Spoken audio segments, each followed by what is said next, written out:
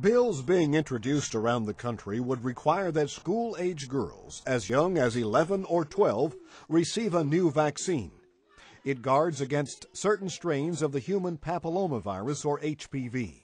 It would force sixth graders to be vaccinated against a sexually transmitted infection, an effort being fought by people like Dr. Richard Kerr, a practicing OBGYN for the past 33 years. I think it is very ill-advised for the state to require vaccination with a vaccine that has been used on only a few thousand folks with very short-term follow-up. And I think that it's really ill-advised for the legislature to substitute its judgment over the judgment of parents. This has really become a parental rights issue more than anything. When you tell a parent that they can't make the decision about medical decisions about their child, when you block them from doing what they know is best for their kid, that's just plain wrong. That's not good public policy. Why would someone seek a religious exemption? It's no surprise to Jameson Taylor, who's authored a book on the subject. Taylor says drug companies like Merck have derived many of their vaccines from aborted fetal tissue.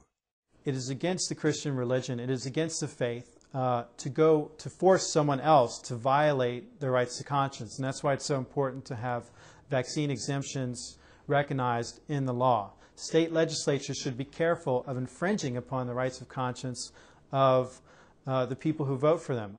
Merck has been first to market with its HPV vaccine they call Gardasil, which for now is relatively expensive. The currently available vaccine requires 3 shots that are about $120 each at the wholesale price. There is also, of course, some charge for administration. The overall immunization series therefore costs well over $400. The vaccine prevents 2 subtypes of HPV that accounts for 70% of cervical cancer. But getting to that critical stage is an 8 to 10-year process that can be detected by a simple pap smear. So Dr. Kerr says, what's the rush? Cancer of the cervix among those who get even occasional checkups is a rarity, and there is no reason to rush into this and do this other than the fact that if Merck doesn't get its brand of HPV vaccine mandated by the iron fist of government, it's not going to get totally entrenched and be the main vaccine. Others are going to come along. Mark Benjamin is a reporter for United Press International. He's done investigative work on the vaccine approval process used by the Centers for Disease Control. Benjamin claims more recent vaccines have been given the nod amid the shadows of conflicting interests. A lot of the conflicts of interest that we've seen at the Centers for Disease Control and Prevention have grown over the past decade to 15 years. Over that same period of time, the CDC has essentially doubled the number of doses the CDC says children should get. States like Michigan and Utah have defeated bills that would have added the HPV vaccine to the scheduled list. Lawmakers in Maryland withdrew their bill. Perhaps some of them felt too many questions have been left unanswered. We don't know how long immunity will last. We don't know how effective it will be at actually preventing cancer. It will be years before we know that. Dr. Joseph DeSoto also has grave concerns over the Gardasila vaccine. DeSoto is a cancer researcher for the National Institutes of Health. It does not cover most subtypes. It only covers about 10% of the subtypes. It is true that the 4 subtypes that it does cover currently are responsible for 70% of the cervical cancers. However, once they're suppressed, the other subtypes again will obtain an evolutionary advantage in growth, and they will become dominant. This vaccine will have absolutely no effect against those subtypes. These are incomplete vaccines which will not do what they're supposed to do, and that's prevent cervical cancer.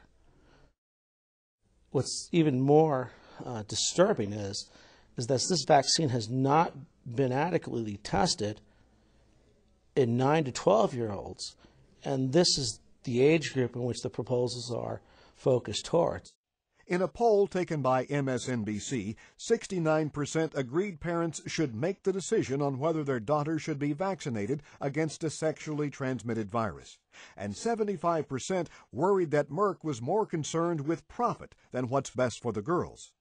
To require immunization for a sexually transmitted infection, I think there is no public interest to be served, and certainly not enough of a public interest to override the liberty issue. I really think the government is overstepping its bounds on this. I think in general, parents should be allowed to make these sorts of decisions.